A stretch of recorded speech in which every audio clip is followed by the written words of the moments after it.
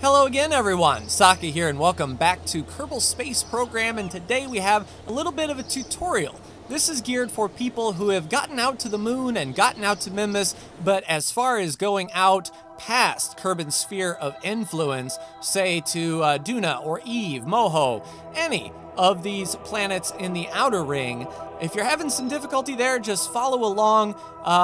If you've gotten out to the moon and you've gotten out to Mimas, then getting out to these other planets just requires a little bit more planning and finesse, but the principles are still the same, so don't be too disheartened. We will be playing in a sandbox mode, and I will be using a stock craft that you will have access to, so you will have the exact same craft as me. So let's go ahead and plot an initial approach to Duna. So the very first step in either going outside of Kerbin's sphere of influence or going inside Kerbin's sphere of influence is your launch window. And we can see Kerbin here, the aqua blue dot, and each one of the planets is represented by a dot here in their orbit. And the most important thing to save fuel is to launch your spacecraft from Kerbin and escape while you can increase your orbit or decrease your orbit to meet the planet at its most opportune time. Basically, as you thrust, the orbit will become more elliptical. You've perhaps seen this. If you burn at your periaps, your apoaps will increase higher and higher and higher, and the more you thrust, the more elliptical it becomes until you thrust so much that you leave Kerbin's sphere of influence. If you want to get out to Duna, for example, just like getting out to the moon, you want to increase your orbit higher. Duna is right here, this red orbit. Kerbin is the aqua, meaning we need to increase our orbit altitude outward. So if we think about Kerbin as a central starting point, we want to burn prograde. That is, make sure that the ellipse grows outward, and then we will fling out and meet Duna by the time it gets out to our highest point. Conversely, if we were going to Eve or Moho, we would want to lower our orbit relative to Kerbin, so we would be firing retrograde. We would be accelerating backwards, essentially, and bringing that elliptical orbit down and down and down until we intersect that planet at our highest point. Now, because planets on the inside of Kerbin are rotating much, much faster than Kerbin, we'll have to wait until they are behind us. Because in the travel time, they will be speeding along. We will just be nice and slow on the outside, and these planets will be zipping right on by, and then we will meet them at their point. Conversely, these planets on the outside of Kerbin's orbit are moving slower than Kerbin. So we actually want Kerbin to be behind that orbit. So, for example, Duna needs to be at a 45-degree angle in front of Kerbin to launch effectively. You can Google Kerbin transfer windows or KSP transfer windows, and it will tell you exactly what angle the Kerbin to Sun to target planet should be. And Duna is 45 degrees, meaning we can draw a line from Kerbin to the Sun 45 degrees out, meaning if Duna was right here, right now, that would be the ideal time to launch. If it isn't, you can always accelerate to 100,000 times regular speed, and you can see Kerbin is catching up to Duna slowly but surely. If I use the right mouse button to ensure that the plane between the Sun and Kerbin is even, you can see that we are catching Duna. So I will go ahead and fast forward until Duna is about 45 degrees from Kerbin to Sun and Duna. All right, we're catching up to Duna. As you can see, it's under 90 degrees now. I'm just using my right mouse button and pulling my mouse to the left, keeping Kerbin and the Sun even, and we're getting right about the time where we need to go back to normal speed, as Duna will be at about the 45-degree mark, let's say right there. So from here to the Sun to Duna is about 45 degrees. This is our launch window. Let's go ahead and load a craft to use, and like I said, we will be using a stock craft that comes with KSP. We'll click on the launch pad and look for the Kerbal X stock. 73 parts in 8 stages. Doesn't really matter what what crew we have. This is just to get you out there. So we will go ahead and launch the vessel. Now, as I said, this is assuming you can already get out to the moon and Minmus, meaning that you know how to do a proper launch. So I'll go ahead and time-lapse this launch, and we're going to shoot for a 100,000 meter orbit, pretty much on the equator. So we're going to be launching straight to the 90 out to 100,000 meters. So 3, 2, 1, let's go. All right, looking at our apoapse here, we're going to cut when we hit 100K. So 5, 4, 3, 2, 1, we'll cut. And now we'll glide on up and circularize. All right, so now that we've launched, we are at about a 45-degree angle from Duna, as I said. So what we want to do is increase our relative orbit compared to the sun. Right now, we are moving with Kerbin. We and Kerbin are one, so essentially, this is also our orbit. We want to get out to Duna that has a higher orbit, meaning we want to accelerate and expand our ellipse to reach up to Duna. So that means burning in the direction that the planet is traveling, which means we need to burn on the backside here, add the maneuver, and push our apoapse in that direction. You will see that we will leave Kerbin's sphere of influence pretty much right along this banner. What we can do is we can adjust this time just a little bit, and we want to go out to about 1,000 meters per second is what you need to get out to Duna. We'll scroll out and see what that's done. As you can see, our apoapse isn't quite up to Duna's orbit, so if you can't get your prograde marker, you can push in on the retrograde for finer detail.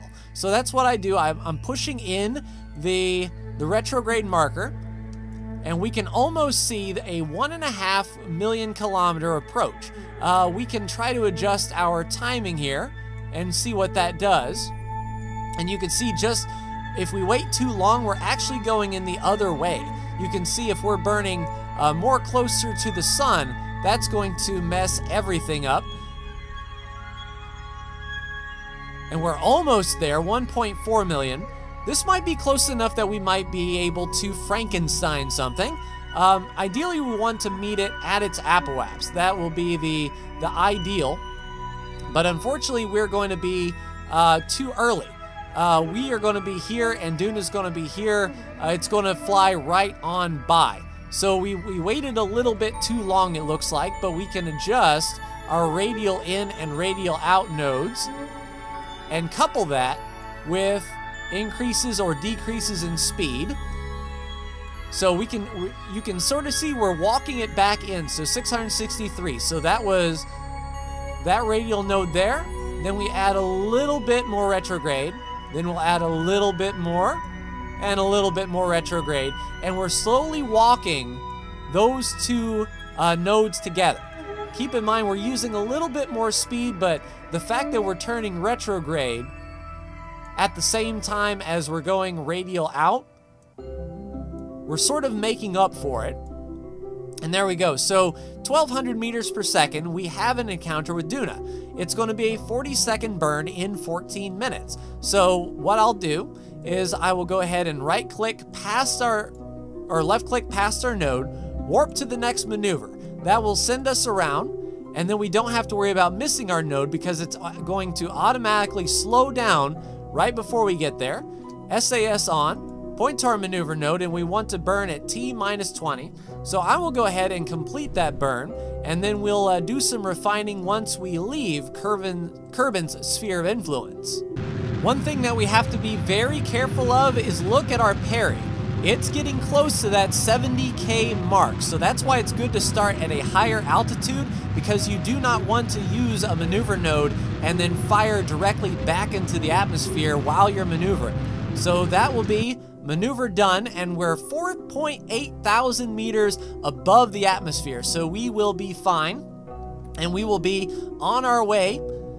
We are not launching directly in line with the planet's orbit. We had to do that radial maneuver a little bit, but as you can see, we are still on for an encounter. So what we will do is we will fast forward until we get to about here, and then we will do some fine tuning where we can actually choose where we arrive in Duna's sphere of influence.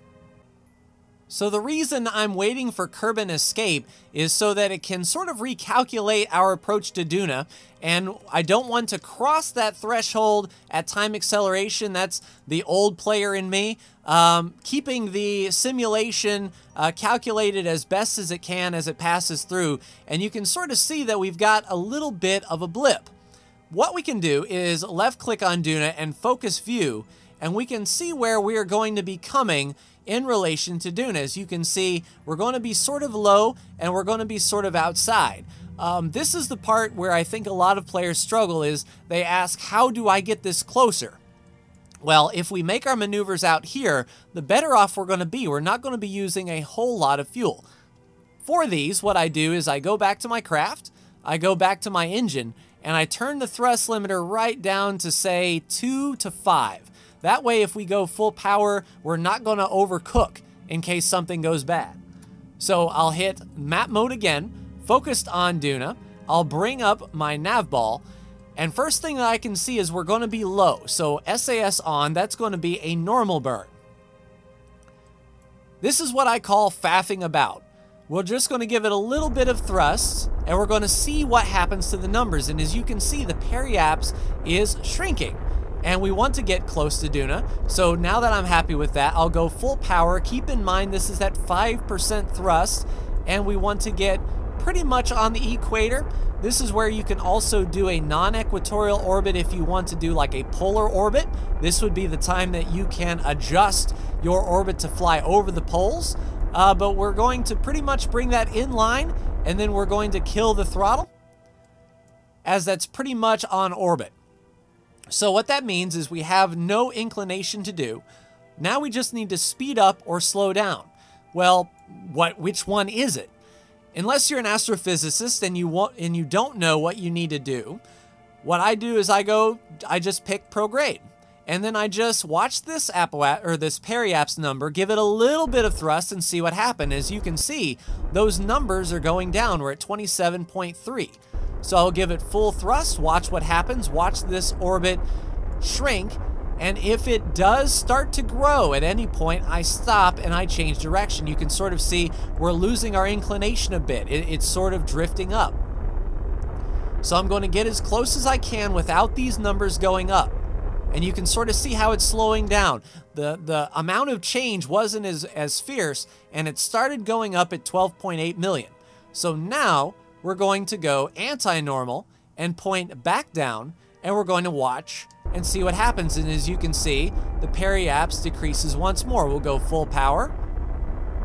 We'll bring that right down, and we're going to just sort of walk it in. And I'm doing this at 5% thrust, so we're not using a whole lot of delta V for this massive amount of change. If we tried to do these maneuvers as we enter Duna's sphere of influence, I don't know if we would have enough delta V. All right, so prograde worked for us last time. Let's go back to prograde and see what happens. And indeed, those numbers are going down. So we're going to go full power until they started to increase right there that you saw.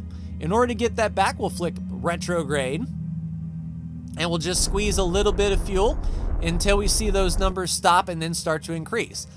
So we're good on radial in it, or prograde and retrograde. We're good on the normal and anti-normal for our inclination. All that's left is radial in and radial out. So let's go radial out and see if that affects. And as you can see, that immediately started pushing our periapse too high. So we'll go radial in. That will flip it around, and we'll give it the beans. And as you can see, that the periapse is decreasing a ton. And we're bringing that right down to about 1 million meters. Now we can zoom in and really fine-tune our approach. If we wanted to go over the poles, this would be the time for us to do that. We could keep on thrusting, and as you can see, stop right there. Now we are in a polar orbit. Now, if we didn't want to do that polar orbit and we want to come in line with the rotation of the planet, we need to undo what we did. So that means radial out. We will thrust until our periapse gets to the outside of the atmosphere. And then, of course, we're going to go anti-normal, point our orbit down, and thrust until our periapse gets pretty much on the equator. And then we're going to bounce between those two to refine this orbit. Push out a bit. Anti-normal down. Thrusts. And now our periapse is near the equator, and you can sort of see right there we're level at 119,000 meters. Now that we are on inclination and we have our approach to the planet set, we can go prograde and retrograde to speed up or slow down. So if we wanted to come right into the atmosphere, we'll slow down, and then we'll go radial in and bring that right down. And now that we're above the equator, we'll go anti-normal down, and we'll thrust until we get the equatorial orbit. And now we are set. We don't have to touch a thing from here on out till our duna encounter. So SAS off so we don't use up any battery. You make sure that your solar panels are facing the sun. And from then on, it is up to you. Do you want to do an aero capture where you just barely skim the surface of that atmosphere, slow yourself down naturally without having to thrust? Do you want to sort of use this and hope that this gravity turn gets you in line with Ike? I didn't plan on that, but that's what we've got here. And you can sort of see if you wanted an Ike encounter, oh, well, all I have to do is increase my normal, and that will get us in line. Oops, nope, it didn't.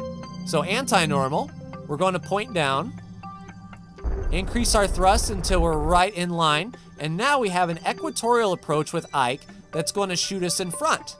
Okay, if we don't like that, we'll radial out, and now we flip on the backside of Ike.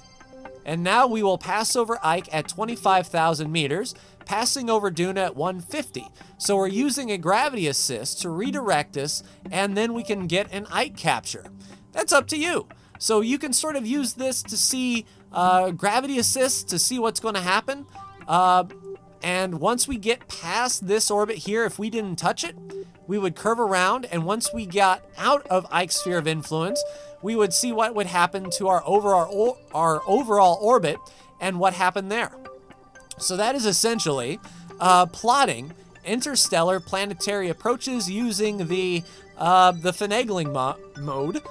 Before you get to Duna, of course, make sure to turn on your thrust to 100% so you are ready to do your full maneuvers when you get there. But that will do it for me in this episode, everyone, of Kerbal Space Program. I hope it was informative. Looks like the Kerbals liked it. But like, share, and subscribe if you are so bold. Thank you so much for tuning in, and I will see you in the next Kerbal Space Program video. Take care.